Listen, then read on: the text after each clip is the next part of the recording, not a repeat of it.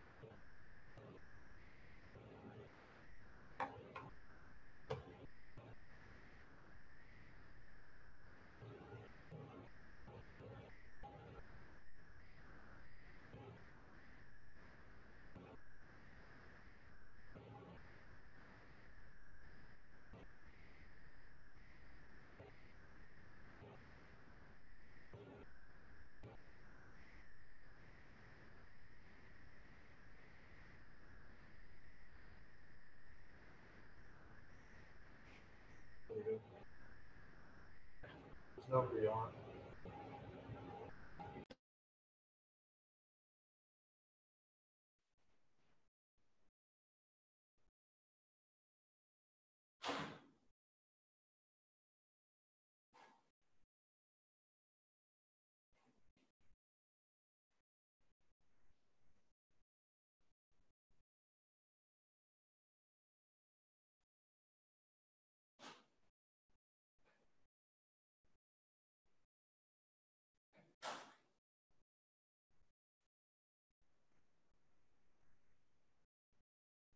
First question from Dave Bassett. Go ahead, Dave.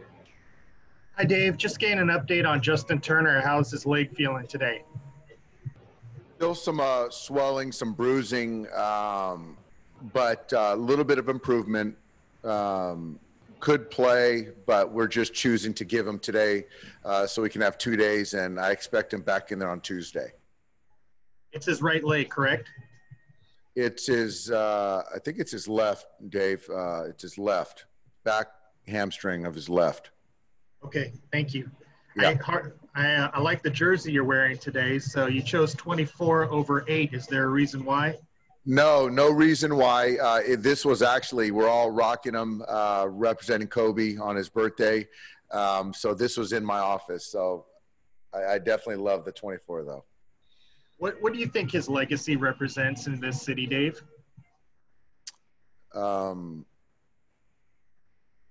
Tenacity, consistency, winning, just to compete, doing things the right way, and really looking out and really being a servant to so many people in Los Angeles and greater Los Angeles. When you were playing for the Dodgers, were you on the team when he threw out that first pitch? I was. I think I was, yeah. I remember seeing him at the ballpark when he first came to Los Angeles. Thank you. Yep. Next question from Tim Everett. Go ahead, Tim. Hi, Dave. How you doing? Doing well, Tim. Don't get to see you much because I have to be upstairs. So I'll ask you a little bit about just, last night, just to wrap that up. How awkward is it that you have to think about other things aside from celebrating a home run, in terms of making sure guys are staying far enough away from each other? It is. It's different. It was really interesting. And I think that it's hard because when you're playing, you're competing and you're celebrating.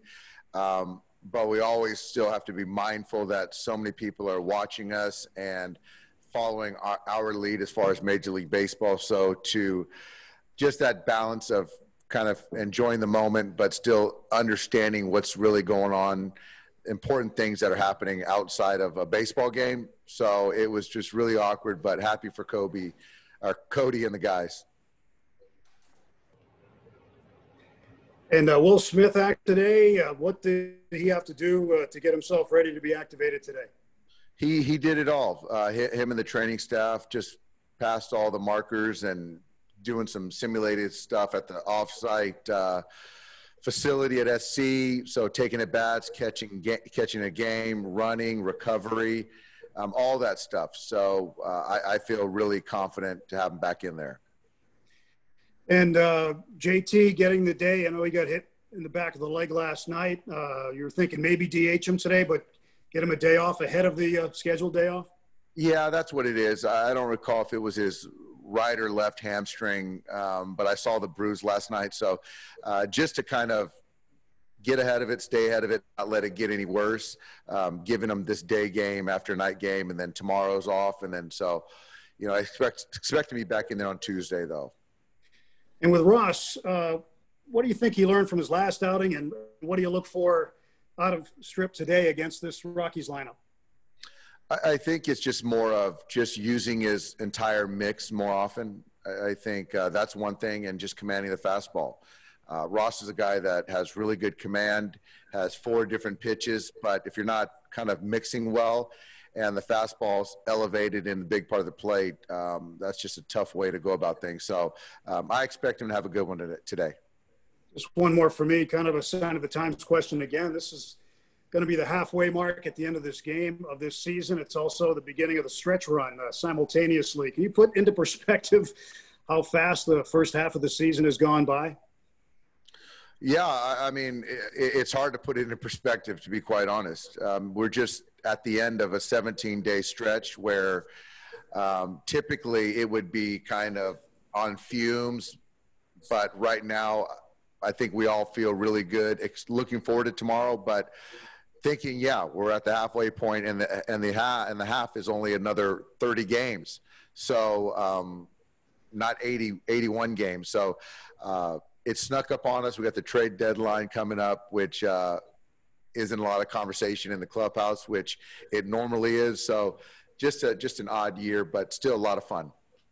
All right, thanks, Dave. Yep. Got another question from Dave Alsego. Dave. Hey, Dave, in normal years going into September, you would be balancing keeping guys healthy with the long-term in sight. With only 30 games to go in this short season, do you still have to find that balance? How do you treat the last 30 games? I think the last 30 games is more of trying to identify the roles, the roster, winning baseball games.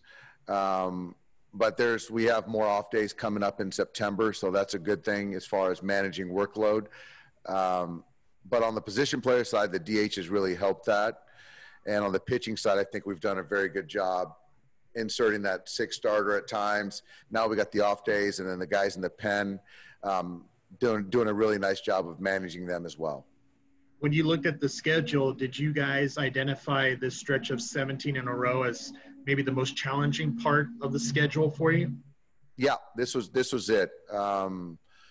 Just the short ramp up, and then you play, and then you've got the 17 days in a row, and how you're going to navigate that. So this was something that inserting the starter made sense. Having guys down in the bullpen on a given night made sense, and taking care of the position players. So this is something now with the off days, we should be in a pretty good spot. Thank you. Thanks, Dave. Thanks, guys. Everybody.